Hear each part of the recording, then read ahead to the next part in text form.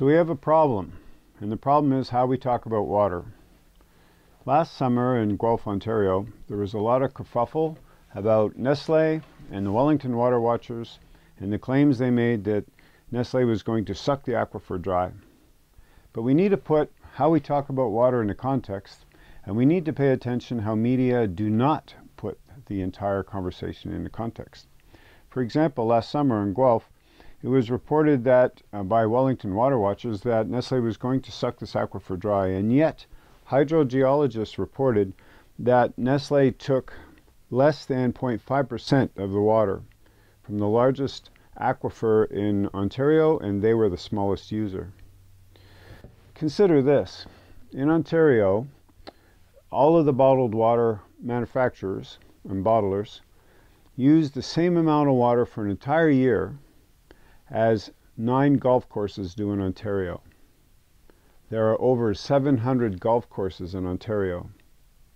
So how is it then that the Wellington Water Watchers focus so much on one plant in one area when their claim is we really care about protecting the resource?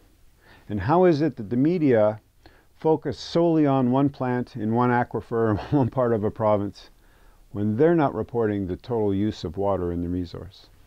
So on that conversation of water and water usage and the notion of a water footprint, think of this. It takes 12,760 liters of water to make a smartphone. How many smartphones have you had in your life so far? Think of all the smartphones there are out in the world.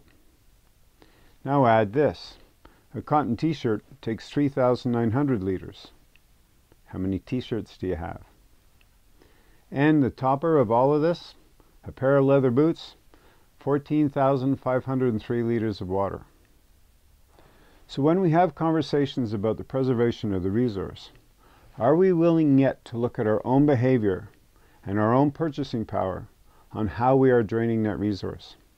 Or are we still seduced by media and advocate groups who take the context completely in a direction that does not help the overall conversation about preservation of the water as a resource for all of us? So one thing's clear. If we are going to have a conversation that deals in a much more holistic way about water in Canada, we're going to have to let go of not going into the deep end, paying attention to context. We're going to have to let go of wanting to slay a dragon because there aren't any except our own behavior. So are you ready yet for a better conversation about water? I hope so. Be good, have fun, love each other.